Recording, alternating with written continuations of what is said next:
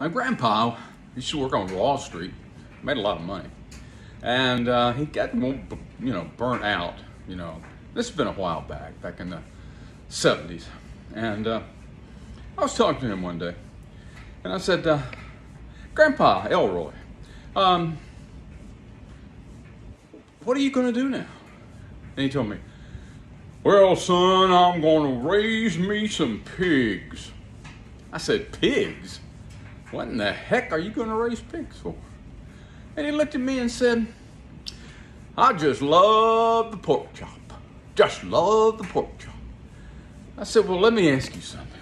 Speaking of pork chops and Memorial Day, what are the pigs going to do on Memorial Day?" And he said, "I don't know. What about your sheep? What are your sheep going to do on Memorial Day? Have a barbecue."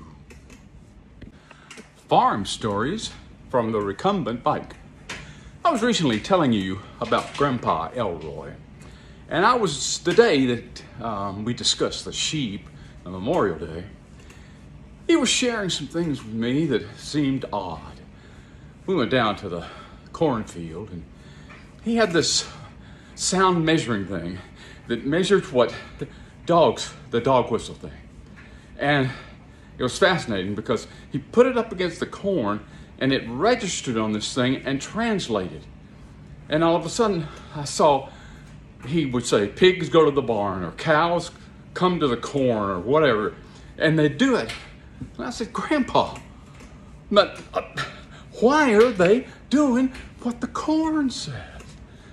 He looked at me and he said, "Son, he's the colonel." Farm stories from the Recumbent bike. That same day, Grandpa Elroy and myself standing in the cornfield, and Jimmy came by, and all the corn just covered their stalks up with the leaves. It was incredible. And I said, "Grandpa Elroy, why is the corn afraid of Jimmy?" And my grandpa said, "Son," he likes to call me son, "Jimmy cracked corn, and he don't care."